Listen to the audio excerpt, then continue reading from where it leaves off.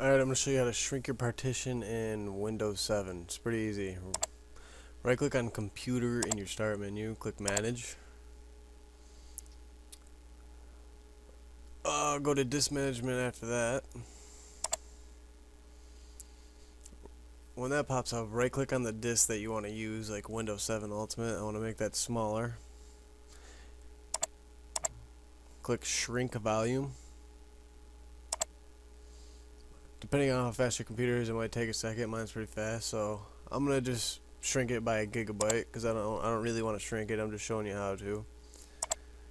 1024. And then I'm gonna click shrink. That'll take a second. There we go. Now I got an unallocated space. I can make a partition out of it by clicking new simple volume by right clicking on it. Next. Next, format it, NTSF, whatever you want. You can name it whatever you want to.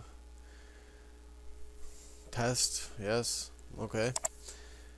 Finish.